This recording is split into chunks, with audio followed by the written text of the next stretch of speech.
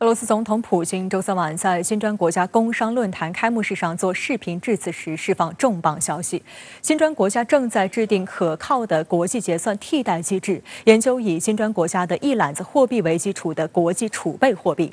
观察指出，金砖此举将为国际金融市场注入更多的流动性，以促进新储备货币的诞生，尤其是来自发展中国家的储备货币，进而完善全球治理。普京在致辞中表示，越来越多出于政治动机的制裁措施不断出台，对竞争对手的施压措施进一步加强，让一些传统的经贸合作关系遭到故意破坏，交通运输、产业链、供应链也被破坏，而这一切的外溢效应也不断凸显。И все это противоречит здравому смыслу и элементарной экономической логике, идет в ущерб интересам бизнеса в глобальном масштабе, негативно сказывается на благополучии населения, по сути, всех стран. 尽管当前全球经济困难重重，但金砖国家工商界的互利关系正在不断扩大，联系正日益密切。今年前3月，俄罗斯与金砖国家之间的贸易额增长了38%，达到了450亿美元。金砖5国之间还在努力协调，建立全新的生产链。普京表示，金砖国家共有30多亿人口，加起来约占全球 GDP 的1/4，全球贸易的20%，以及全球直接投资的25%。而金砖国家的国际储备总额，截至今年初就达到全球储备的约35%。接着，普京透露了一个重要信息。Совместно с партнерами по БРИКС ведется разработка надежных альтернативных механизмов международных расчетов. Российская система передачи финансовых сообщений открыта для подключения банков стран «пятерки». Идет расширение географии и использования российской платежной системы «Мир». Прорабатывается вопрос о создании международной резервной валюты на основе корзины валют наших стран. 俄乌冲突发生后，美国煽动西方国家对俄实施全面金融制裁，肆意冻结和没收俄罗斯外汇资产，更将俄罗斯排除出 SWIFT 支付系统之外，意图阻止俄罗斯的国际商贸结算，彻底摧毁俄罗斯经济。值得注意的是，3大洲社会研究所研究员马可·费尔南德斯周二在参加中国人民大学重阳金融研究院承办的研讨会上就表示，美元霸权地位不仅让美国获得了重大经济优势，还给其对手施加了杠杆力。委内瑞拉、伊朗和阿富汗等国价值数百亿美元的储备和资产被没收，美国和欧盟决定冻结俄罗斯价值3000多亿美元的储备，这在全世界敲响了警钟，必须找到取代美元主导地位的替代品。费尔南德斯认为，金砖国家应当尽早采取应对措施。深圳卫视注意到，2012年俄罗斯就建立了名为 SPFS 的金融信息传输系统，作为 SWIFT 的替代品，而俄罗斯自己的银行卡支付系统 MIR 也已于2015年开始运行。首先呢，是美国，你看这次制裁俄罗斯啊，就像那个习主席昨天在金砖峰会上说的，那实际上一种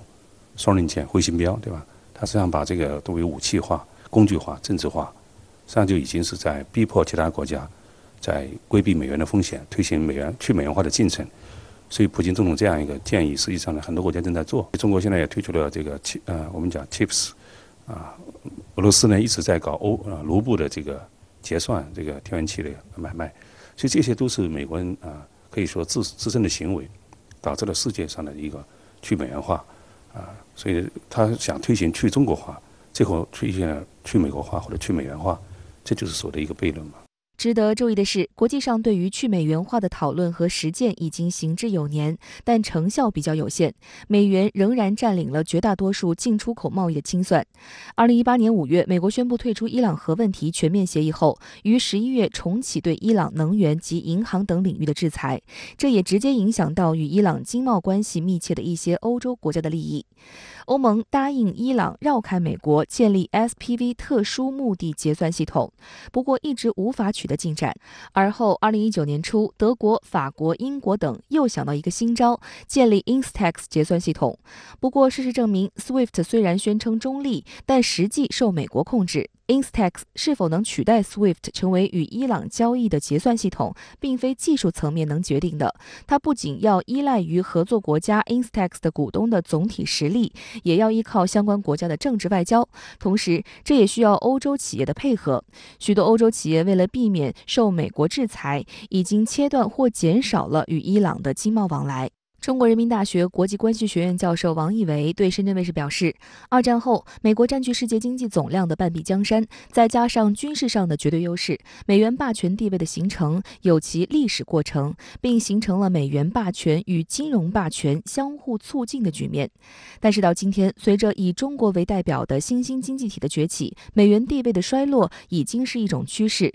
这也有助于金砖国家避免重蹈欧盟去美元化失败的覆辙。而且美国在滥用它的一些美元霸权，其结果呢，实际上呢，原来所谓中心的边缘的体系已经在解构了，就是以美国为这个全球的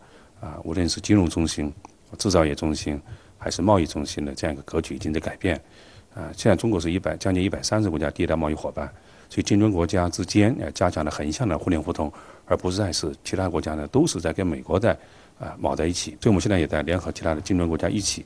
推向全球化，走向开放、包容、普惠、平衡和共赢。国家主席习近平周四晚在北京以视频方式主持金砖国家领导人第14次会晤。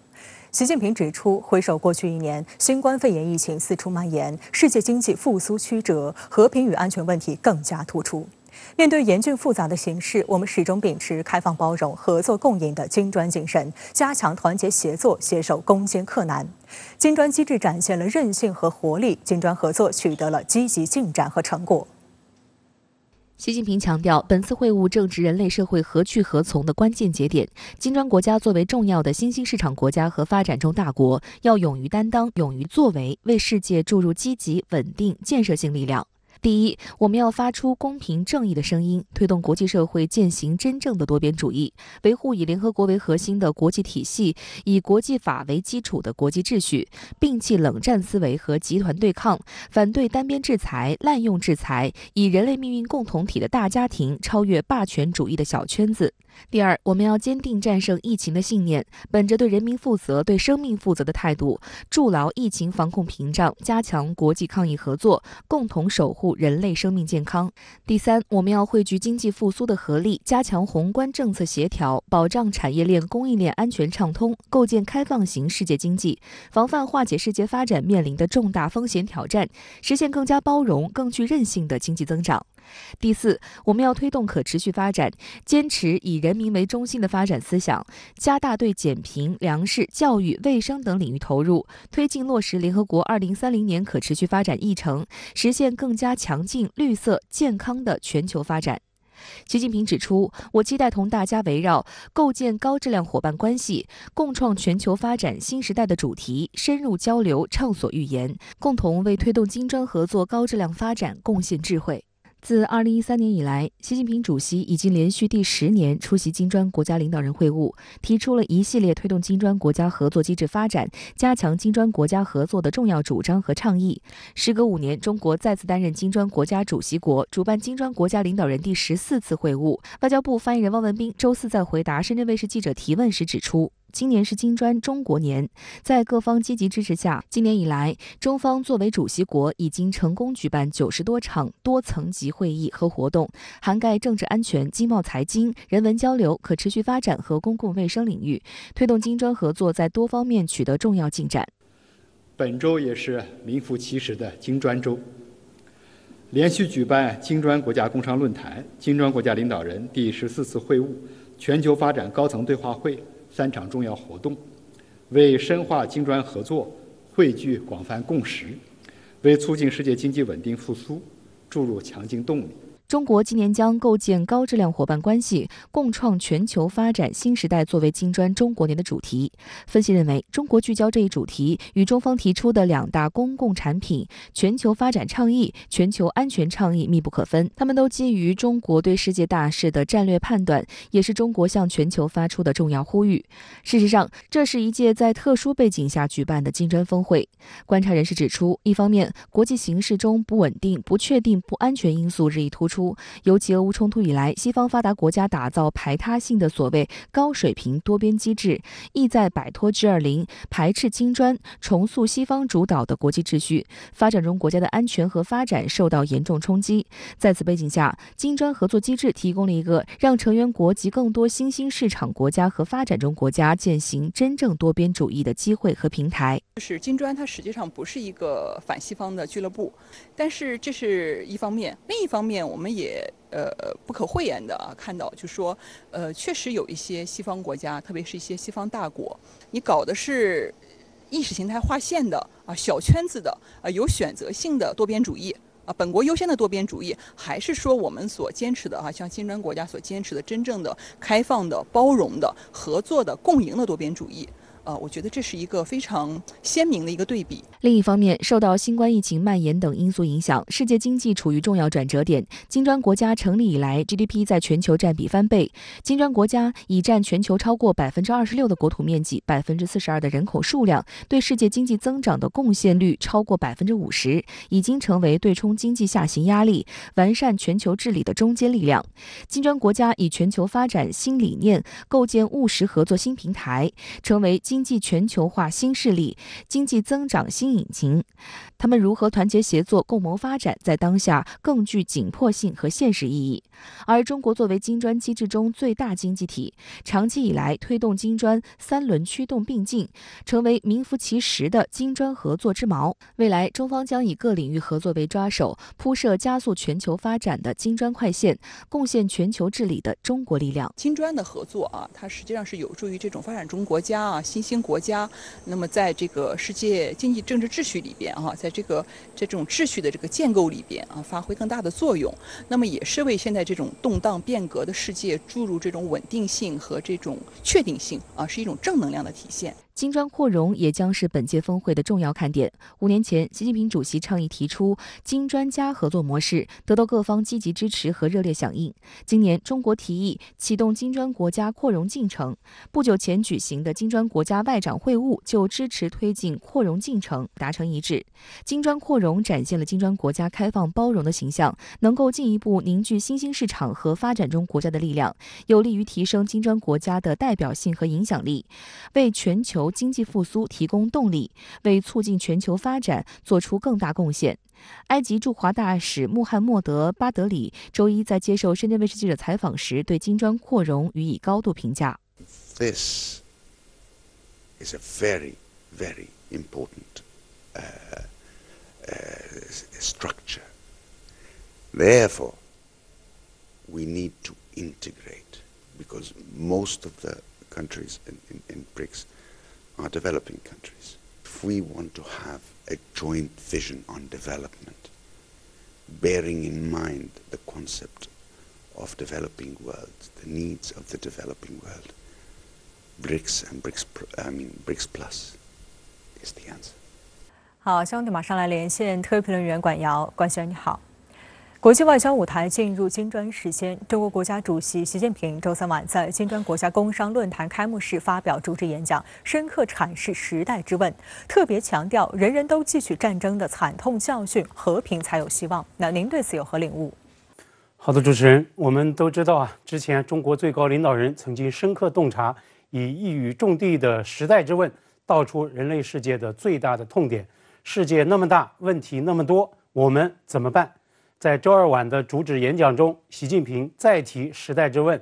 在世界百年变局和世纪疫情相互交织、各种安全挑战层出不穷的大背景之下，在那么多的问题当中，把人类世界共同面对的最突出、最普遍，也是利益关联度最高的问题，以高度概括的方式集中呈现，具象化为5类问题，也就是世界向何处去，和平还是战争，发展还是衰退，开放还是封闭，合作还是对抗。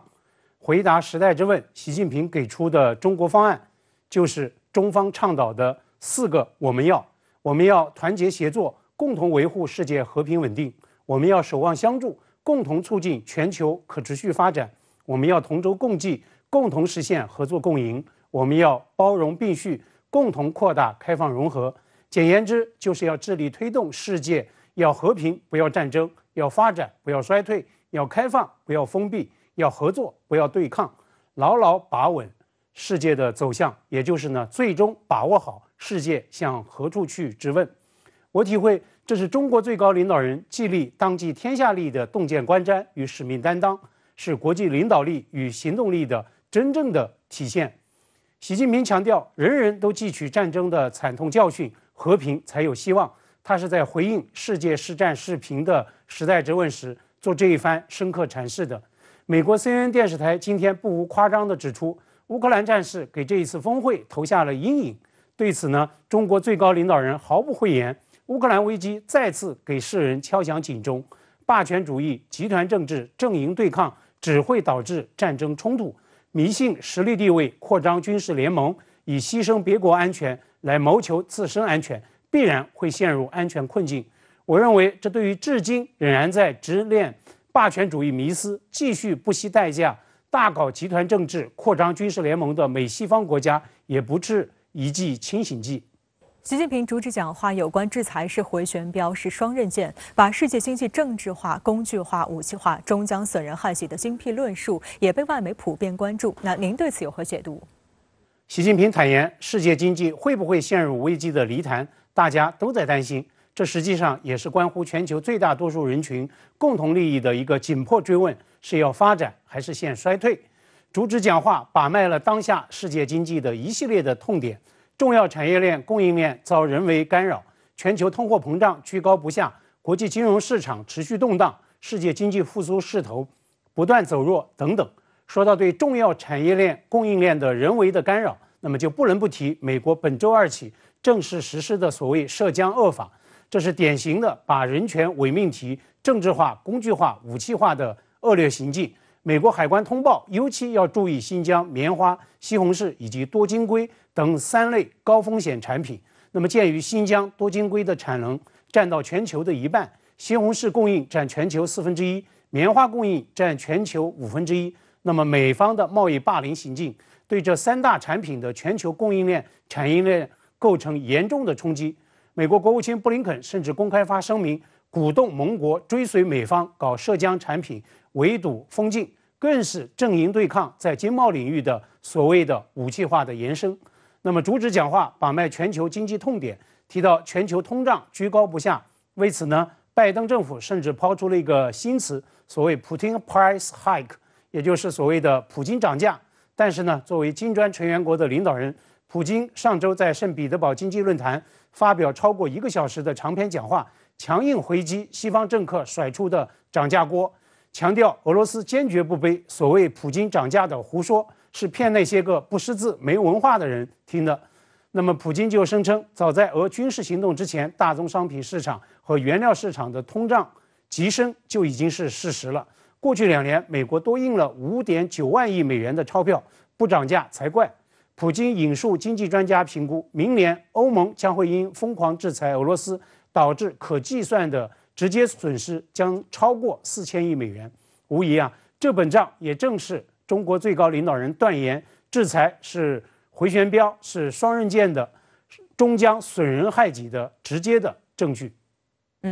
国际媒体对于金砖事件还有哪些特别关注呢？在金砖峰会之后，欧洲方向也将有连串多边峰会召开，那您认为这又意味着什么？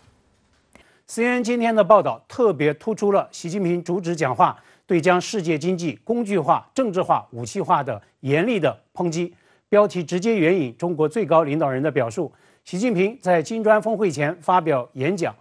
指责西方制裁将世界经济武器化。美联社今天发自北京的电稿说，在全球经济前景不确定性日益上升之际，中国举办金砖系列会议备受关注。当然了，美联社也刻意炒作了同为金砖成员的中国与印度之间的所谓政治分歧。美国 CNBC 财经电视台放大了中国领导人对本国经济前景的描述。报道标题说 ，China's Xi vows more forceful tools to achieve this year's economic targets。习近平强调，将会以更有力的举措来确保实现全年的经济社会发展目标。CNBC 就指出，中国今年的一系列的目标包括城市失业率不超过5.5%， CPI 增幅在3%左右， GDP 增长在5.5%左右。全世界最大经济体今年首季爆出负增长，美国经济会不会陷入衰退，已经成为热门话题。那么在此背景之下，中国经济目标的如期实现，无疑也是中国市场、中国机遇的实力展现。更何况，中国最高领导人还再度向全世界发出邀约，中国将继续提高对外开放水平，建设更高水平开放型经济新体制，热诚欢迎大家在中国投资兴业，加强经贸合作，共享发展机遇。值得关注的是，就在金砖峰会进行之际，欧盟峰会同日启幕。自本周末起，欧洲方向还将会迎来2场背靠背的多边峰会，也就是 G7 与北约峰会。美方已经在提前造势吆喝，有匿名官员向媒体放风，声称北约政策框架将会首次提到中国，而 G7 成员国也将会讨论中方所谓不公平以及强制性贸易行为。一句话，美方要把接下来的连场多边峰会开成对华强硬的小圈子会议，鼓动对华搞阵营对抗、集团政治。那么就此而言，我也格外期待本次金砖峰会能够开出成果，开出金砖国家乘风破浪、加油加力的新动能、新态势。这也是对不得人心的霸权主义、集团政治、阵营对抗逆流的最有力的回击。就如习近平主旨讲话所强调指出的，开历史倒车，企图堵别人的路，最终只会堵死自己的路。美国通胀持续高位运行，总统拜登的支持率却再创新低。为此，拜登正想尽一切办法来为飙升的物价降温。而是否取消对中国部分商品加征的关税，成为当前拜登政府为抑制通胀面临的艰难抉择。中期选举步步逼近，共和党优势出现端倪的情况下，美贸易代表戴奇的强硬阻挠，还能拦得住拜登采取行动降低对华关税吗？来看报道。路透社周三报道称，根据民调机构易普所集团发布的最新数据，美国总统拜登的公众支持率连续第4周下跌，目前仅为36%。外媒普遍认为，难以应对经济问题是压垮拜登民调的主因。3月份，在美国通胀率达历史性的8.5%时，拜登就信誓旦旦地宣布要将应对通胀作为最优先事项。此后，他在美报发布长文，3番5次举行演讲，在白宫会见美联储主席鲍威尔商谈对策。但最新发布的5月通胀数据不降反升，跃至8.6%，创下40年来最大增幅。34% of Americans rank inflation as the most urgent issue facing the country today. Like the markets, Biden's approval rating continues to decline. A new Yahoo News YouGov survey found that if the presidential election were held today, voters prefer Donald Trump to President Joe Biden 44 to 42%. 事实上，自去年8月以来，拜登的支持率一直保持在50%以下，这是一个警告信号。因为根据美国盖洛普的研究，拜登之前的6名总统如果执政前期的支持率低于50%，其所在政党在国会中期选举中会丢失众议院大量席位。目前，美国26州中期选举初选结果出炉，共和党的优势初见端倪。出于对拜登政府的不满，美国各民意调查数据均显示，摇摆州可劝说选民倾向于倒向共和党。美国政治新闻网由此预测，11月的国会中期选举，共和党极有可能一举控制参众两院。共和党选情向好的情况下，不仅前总统特朗普跳出来多次叫板拜登，保守派媒体也对拜登政府大肆嘲讽。Oh, poor President Biden. That poor bastard can't even stay upright on a bicycle. Oh, he's old, he's tired, he's almost 80. His approval ratings are in the toilet. Visible Dems are ready to push him aside and hope some new unicorn/donkey hybrid can flounce in and save the party. But that's not going to happen before the midterms. You know what will happen? Higher gas, worse inflation, and the president is going to fail, fumble, and screw up, all while drowning in a bucket of excuses. 右翼媒体对拜登的批评并非空穴来风。面对美国40年来最严重通胀，白宫和拜登屡屡甩锅俄罗斯总统普京，将物价飞涨归结于俄乌冲突。拜登甚至还为此创造了个新词儿“普京涨价”。不过，美联储主席鲍威尔周三出席美国会参阅银行委员会听证会时，公开反对普京涨价的说法。Would you say that the war in Ukraine is the primary driver of inflation in America? No, inflation was high before, certainly before the war in Ukraine broke out. 鲍威尔还在听证会上表示，美联储将继续加息以遏制通胀，但同时他也承认加息有导致美国经济陷入衰退的风险。另外，面对燃料和食品价格不断上涨，单纯加息也可能无济于事。通胀已经持续太久了，而且是处于非常高的高点，疫情带来的供应链的问题，还有包括俄乌战争所带来的对于能源等大宗商品的这个价格持续的这个高涨问题，其实是美联储的货币政策也是没有办法解决的，也就是这对于美联储的货币政策空间是造成了很大的一个抑制。实际上，想要抑制令拜登团队头疼不已的通胀，美国智库早就给出了一份可能有效的方案。彼得森国际经济研究所3月发布的报告认为，削减对华加征关税或使美国消费者价格指数一次性下降 1.3个百分点，相当于每个美国家庭获得797美元。拜登团队内部以财长耶伦和商务部长雷蒙多为首的削减派多次呼吁尽早削减对华加征关税，而以贸易代表戴琪为首的维持派既不认为对华加征关税是推高美国通货膨胀的原因，也不认可削减关税能够对抑制通胀产生多少作用。戴琪周三在出席国会听证会时重申不打算放弃对华附加关税的立场。 The China tariffs are, in my view, a significant piece of leverage, and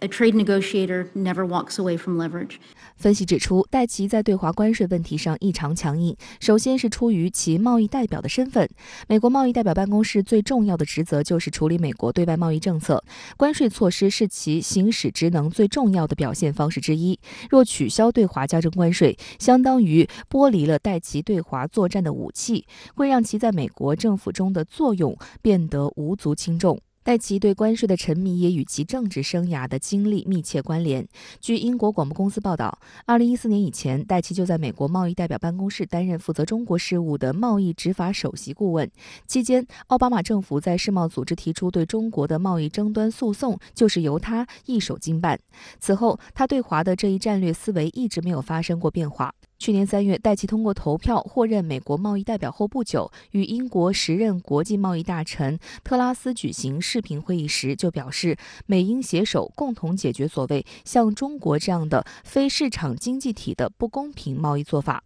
另一方面，戴琪的华裔身份也令其在对华关税问题上持谨慎态度。他上周接受轴线新闻网采访时透露，自己强烈地意识到，作为一名负责美国贸易政策的华裔美国人，他正在面临更加严格的审视。周三的国会听证会也佐证了戴琪的这一说法。参与质询的9名参议员当中，5名为共和党人，他们尖锐地在对华贸易问题上反复向戴琪确认立场。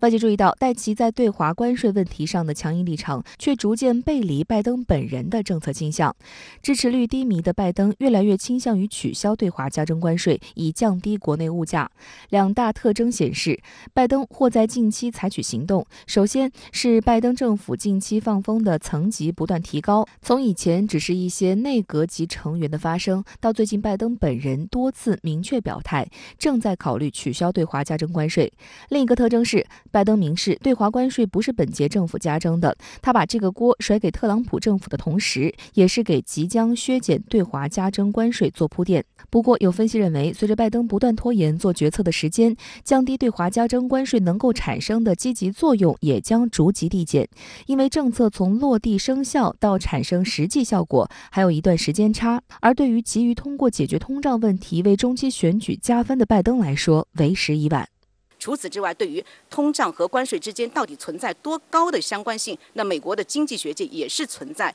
一定的分歧。所以拜登政府尽管他有这样的一个想法，他试图去推动这样的一个决定，但是他必须要有更多的证据来支持，使得这个决定会变得更加艰难。早就对外表示要取消特朗普执政时期对中国商品加征的部分关税的拜登总统，为何一直在犹豫？那您认为这背后的原因是什么？在此前的评论中，我曾经说过，特朗普挑起的对华贸易摩擦，尤其是关税摩擦，不仅是不负责任的行为，而且是损人而又不利己的。他在给中国经济带来困扰的同时，也让美方遭受了不亚于中国的损失。因为这些关税中的93%被美国消费者承担了，这就是美国当前通胀居高不下的重要原因之一。同时，特朗普挑起的这些摩擦，不仅并没有达到让中国减少对美出口，以及让制造业回流美国的目的，更没有达到迫使中国放弃自己的经济自主的目的。几年贸易摩擦下来，似乎一切都在造就中国对美国的出口不减反增，美国的贸易赤字也是一样的。然而在这种情况下，拜登上任1年多以来，几乎废除了特朗普执政时期制定的包括限制移民、退出巴黎气候协定与退出联合国人权理事会、退出伊核协议在内的所有不合理的内政与外交政策，唯独对于这个损人而又不利己的对华加征关税政策却一直保留了下来。对此，舆论普遍认为，这是因为在减免对华关税问题上，拜登不仅面临着来自国会与共和党的反对，以及盟友的不同意见，甚至连白宫内部都存在着激烈的分歧。其中，财政部长耶伦是坚定的支持废除派，贸易谈判代表戴奇则是坚定的反对废除派。不过，我认为这些都是拜登政府故意寻找的借口，甚至不排除耶伦与戴奇是在故意演双簧、唱红白脸，以制造某种美国以及白宫内部反对声音巨大的假象。要知道，关税问题完全是总统权力范围内的事情。当年对华加征关税是特朗普一意孤行的结果，并没有经过国会甚至是白宫内部的讨论。这也就意味着，对于是否取消对华加征的关税，拜登也完全可以一个人力排众议，一锤定音。因此，拜登政府在这件事情上犹豫不决的真正原因，仍然是想以取消部分对华加征关税作为筹码，来牵制甚至是讹诈中国，以达到某些政治与经济目的。那么这个目的究竟是什么？根据戴奇的说法，是要让中国推行必要的结构性改革，改变国家指令型经济的模式，以让中美能够实现所谓的真正的公平竞争。我认为这只是拜登政府3个月前的想法，现在的真正想法是要以取消部分对华关税作为诱饵，来引诱或是吊住中国，阻止中国与俄罗斯进一步走近。这才是拜登想要达到的真正目的，也是拜登眼下的当务之急。那在您看来，面对拜登想通过减免关税来阻止中国进一步走近的企图，中方又应该如何来应对呢？几天前，拜登本人曾经亲自对外宣称，自己将很快与中国最高领导人通电话，以讨论对华关税问题。而中国外交部新发言人汪文斌在回应这个问题的时候，则表示，目前没有可以提供的消息，但需要强调的是，中美两国元首保持交往十分重要，具体应由双方通过外交途径共同商定，并为此营造有利条件和氛围。而在我个人看来，中方之所以摆出这样一种态度，一是因为中美贸易战本身就是由美方主动挑起来的，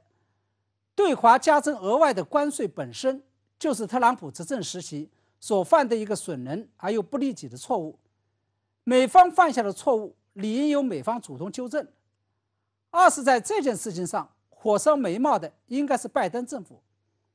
因为当前的美国正面临着40多年以来罕见的高通胀威胁，美国民众为此怨声载道，并严重冲击到了拜登本人的民意支持率与即将到来的民主党中期选举。三是在解决当前的高通胀问题上，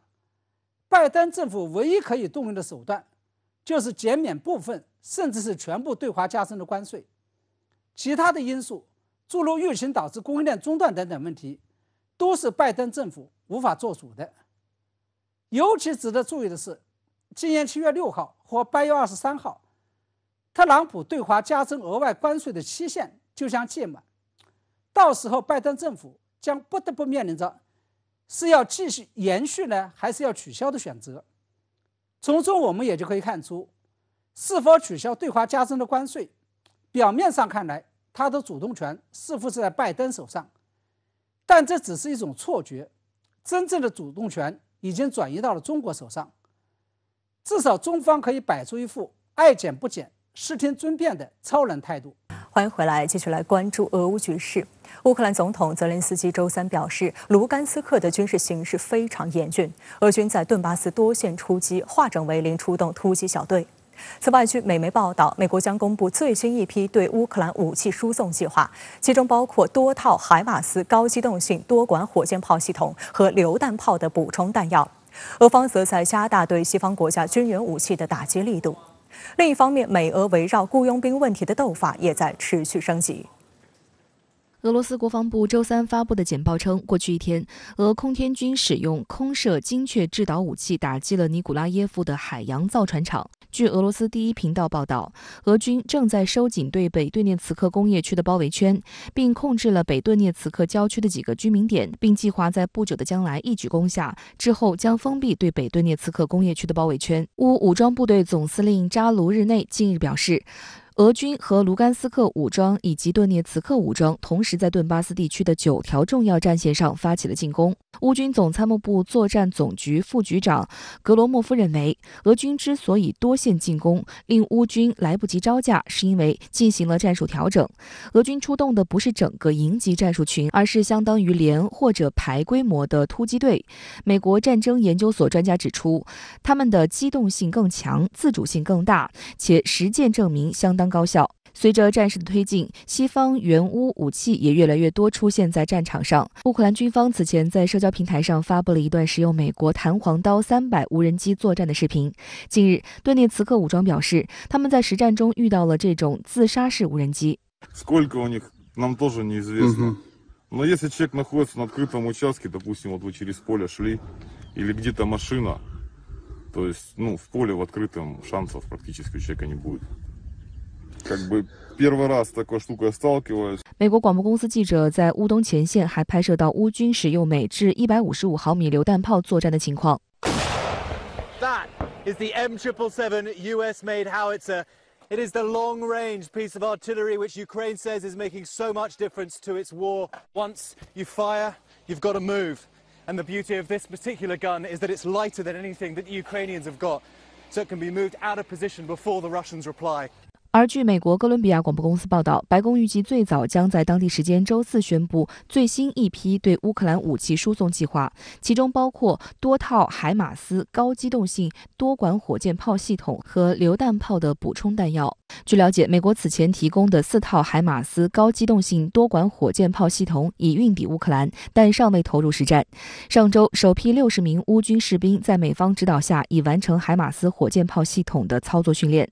德国国防部长布兰斯希特周三表示，德国最早将在下周对乌克兰士兵进行多管火箭炮系统操作训练。在训练完成后，德国将向乌方交付3套火星2号多管火箭发射器。此外，德国政府近期还公布了新一批向乌克兰输送的武器装备清单，其中包括猎豹式防空坦克、M113装甲车等重型武器和大量弹药物资。俄罗斯指责美国等西方国家向乌克兰输送武器是在激化冲突。俄罗斯外交部长拉夫罗夫表示，某些国家一边宣称不允许第3次世界大战爆发，一边却火上浇油，持续向乌克兰输送武器，企图延长冲突以重创俄罗斯。此外，美俄围绕雇佣兵问题的斗法也在不断升级。有外媒近日报道称，2名美国雇佣兵在乌克兰被俄军俘虏。对此，俄罗斯总统新闻秘书佩斯科夫周一表示，这2人在乌克兰领土上参与了向俄方武装人员开火及炮击的非法活动。They should be held responsible for those crimes. Those crimes have to be investigated. 佩斯科夫指，日内瓦公约规定了战时如何对待士兵和平民，包括禁止处决战俘，但不适用于2名被拘留的美国公民，他们属于雇佣军。当被问及2人是否会被判处死刑时，佩斯科夫回答说，他无法给出任何保证，一切取决于调查结果。美国国务院发言人普莱斯周二对此事表态称，美方正就此与俄方联系，但目前没有得到俄罗斯官方任何回应。美方也不清楚这2人的当前位置和状况。不过，俄罗斯驻美国大使安东诺夫同一天则对俄罗斯卫星通讯社表示，俄罗斯大使馆未收到过来自美国官方的关于在乌被俘美国雇佣兵的询问。双方的实际上都利用这个呢作为今后施加压力的一个工具。俄罗斯呢已经让那个美国的被俘的雇佣兵呢供出来了，英国的特种部队参加了在乌克兰的行动。你看，你们北约不是说我们不直接参战，结果呢你们已经有人参战了啊。另外呢，以后这个可以作为一个很好的一个交换手段呢，亚美国、英国呢在其他方面对俄罗斯让步。6月9号，顿涅茨克最高法院判处3名为乌军效力的外籍雇佣兵死刑，其中包括2名英国人。按照俄罗斯国防部上周5的通报材料，自俄乌军事冲突爆发以来，共有6956名外籍雇佣兵进入乌克兰，他们分别来自64个国家，来自美国的有530人，其中214人被击毙，227人逃离。香港回归祖国25周年，深圳卫视推出系列节目《庆回归创未来》，对话香港各界知名人士，畅想香港新未来。今天我们来到香港特别行政区立法会综合大楼，与立法会主席梁君彥近距离对话。梁君彥表示，爱国者治港令立法会摆脱空转内耗，得以与特区政府通力合作，解决香港社会的深层次问题。他相信未来行政与立法更好互动，将有助香港实现良政善治，为全体香港市民谋幸福。我信就是下一届的政府和立法会也有一个好的良性的互动，帮我们香港的市民谋幸福。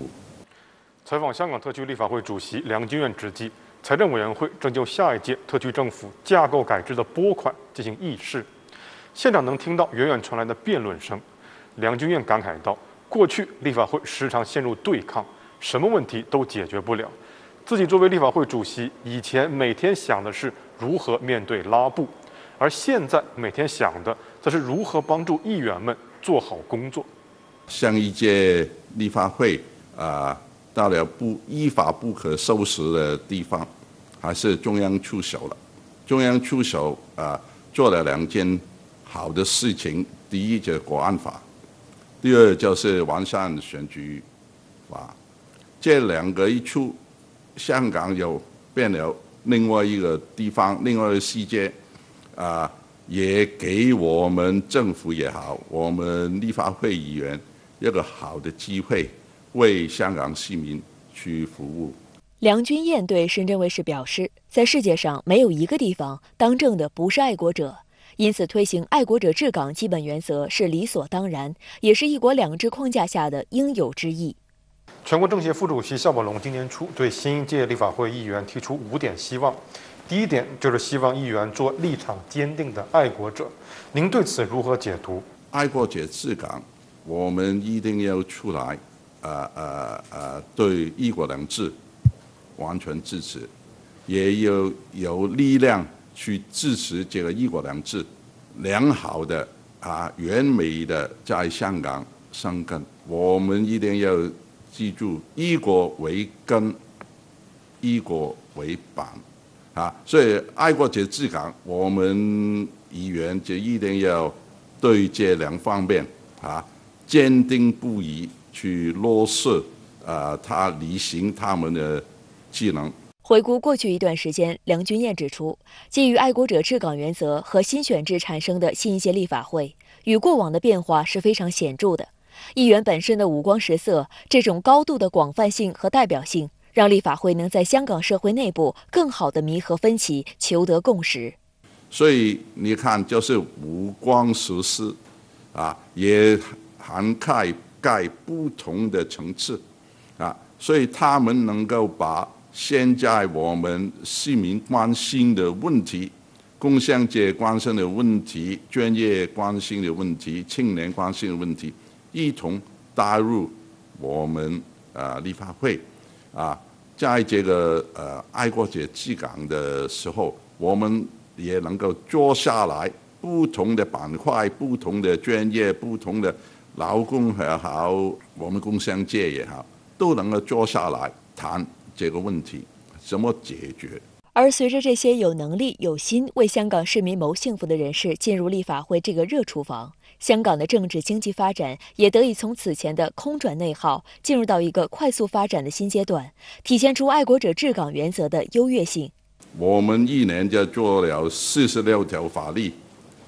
比以往平均都多1倍以上。所以这个就是在爱国者治港我觉得我们有能力和政府合作把我们以往的深层次的矛盾一步一步解决出来。例如，在保障香港劳工待遇问题方面，梁君彦谈及，新一届立法会仅用8-9个小时就通过了取消强制性公积金对冲，解决了一项超过30年都未能解决的问题。所以我觉得就是爱国者治港，我们现在无光实施，还是我们就是为香港市民谋幸福为香港市民做事，就不是拖政府的后腿，也不是为外国的势力做事。梁君彦表示，立法会有信心与特区政府保持良性的互动，甚至是做到更好，帮助香港实现良政善治。房屋的问题就是头等的事情青年也是一个问题，老人也是一个问题，医疗也是一个问题还是我们觉得我们立法会议员这准备好和新任的政府一同工作，一同去解决我们香港的问题。但梁君彦也强调，行政与立法之间的良性互动，并不代表立法会就如某些别有用心的人士所形容的那般，是所谓的橡皮图章。